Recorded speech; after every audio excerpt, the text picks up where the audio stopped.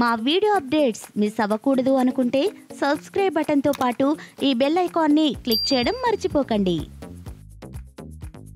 Senior నటులు కోట Srinivasa Rao YCP MLA రోజాపై సంచలన వ్యాఖ్యలు చేశారు. సమకాలీన అంశాలపై కోట పెద్దగా మాట్లాడరు. ఒకవేళ మాట్లాడితే ముక్కుసూటిగా మాట్లాడేస్తారు. తెలుగులో పరభాషా నటులు రావడంపై ఆయన ఎప్పటి నుంచో వ్యతిరేకంగా గళం వినిపిస్తున్నారు. తాజాగా జరిగిన ఓ ఇంటర్వ్యూలో రోజాని తాను పొలిటికల్ లీడర్ గా పరిగణించనని అన్నారు. అందుకు కారణం ఆమె మాట్లాడే పద్ధతే అని అన్నారు. ఇటీవల ఓ టీవీ ఛానల్లో బండ్ల గణేష్, రోజా మధ్య జరిగిన తిట్ల పురాణం గురించి కోట ప్రస్తావించారు.